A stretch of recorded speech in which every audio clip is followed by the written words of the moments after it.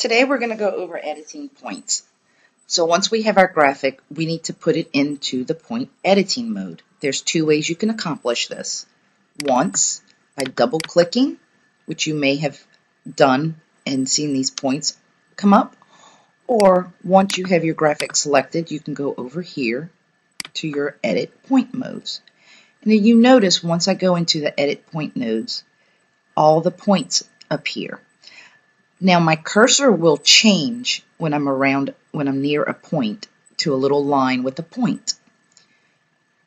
If I want to select that point, you'll notice it selects the point, turns white, and a red line appears. That way I can manipulate this line and this point. If I want to move my point around, I'll go ahead and select it and right click, and I can move my cursor to move my point. I can select multiple points by selecting my point, going to my other point, hitting Shift, and right clicking. And you'll notice I have 2 points that are white, so they're both selected. Now I can grab my point and I can manipulate both the points or multiple points at the same time. If I want to add a point to a line, go towards the line where you want your point. You notice your cursor will change to an arrow with a straight line, and I just right click and I now have a new point that I can manipulate. If I want to delete that point, I can do the same thing by selecting that point. I can right click and delete point, or I can come over here and delete my point. If I want to delete multiple points, select my first point, hold my Shift, select all the multiple points that I want to delete. Let's try that again. Select all the points that I want to delete, and then come over here and just delete your points. Now we're going to talk about making points smooth or curved points and lines. If you notice this point here selected, you'll notice it's a corner point. If I hit smooth, it seems nothing's happening. However, if I have this line selected and I make it a curve, you'll notice these little antennas come out. What these antennas will do is will allow you to manipulate the curve of the line.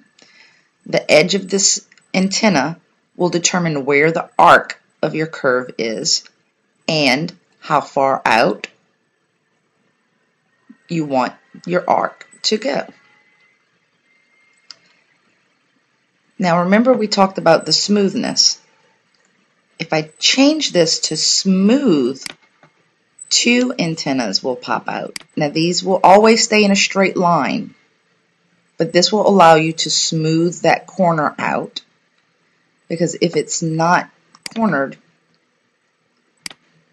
you will notice I still have a tight corner here, but once I smooth it, it rounds that corner off. So now I can manipulate the intersection of that point. Now we're going to discuss breaking a path of a line. You notice these lines are connected. This point is selected. I'm going to break the path. Once I break the path, you'll notice this point is now turned to a red circle. I can separate my lines. Now, if I want to break another path, I can change my shape altogether. And I can bring these 2 points together to create a totally different shape. And you notice once they come together, the red dots disappear and it becomes a completed shape with just a solid point. Now on your screen, this may appear as 2 different shapes. However, the software still sees this as one shape. So when I go to click and select, you'll notice they're together. I can separate these shapes by right-clicking and releasing my compound path. And now I have two different shapes, and I can manipulate them individually. At some point in time when you're editing points, you're going to run across a situation where you're trying to bring two shapes together, or you're trying to connect two shapes.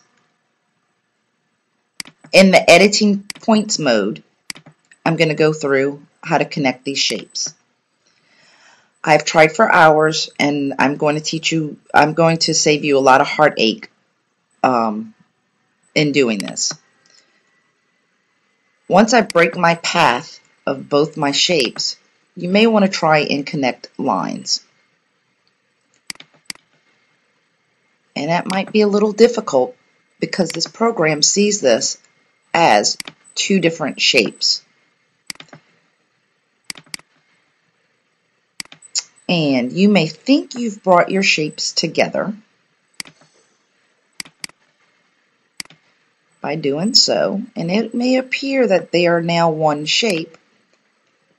However, the program still sees it as two different shapes and is not going to let you do certain things like filling it. So if I selected my shape and tried to fill, you'll notice nothing happens. So you may think, oh, I need to bring these shapes together, so let me just make them a compound path or weld them. Well, what happens when I try to make it a compound path? It still seems as one shape, but you'll notice when I go to fill it, nothing happens. Now when I double click to edit my points, you'll notice these points are not together. So therefore, it's still not a completed path. So something you can do in order to bring them together is, once you've gone through these processes, you can reconnect them, and you notice they become connected. Now I can fill. Now, if I know in advance I want to bring these two shapes together, what I can do is select my first shape, hit my shift button, select my second shape, and then make it a compound path. Now the program sees it as one shape, so when I go to edit points, you will notice points on both shapes appear. And then I can edit this as one shape altogether, so I can bring the two pieces together quite quickly. Go back, sorry, didn't grab it right.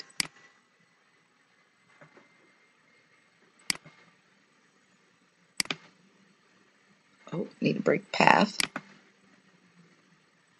Notice when I bring them together, they automatically are going to connect. And there you have it. That's your point editing. Oh, one more thing I wanted to discuss with you. Sometimes when you do a design, you have all of these extra points that you find unnecessary. You can simplify. However, I rarely use this because I find it just doesn't do what I want it to do, is by selecting my shape at any point in time and hitting the simplify button, and it removes the majority of the points and kind of smooths them out. Again, I hope this has helped you. If you have any questions, feel free to private message me. Thanks.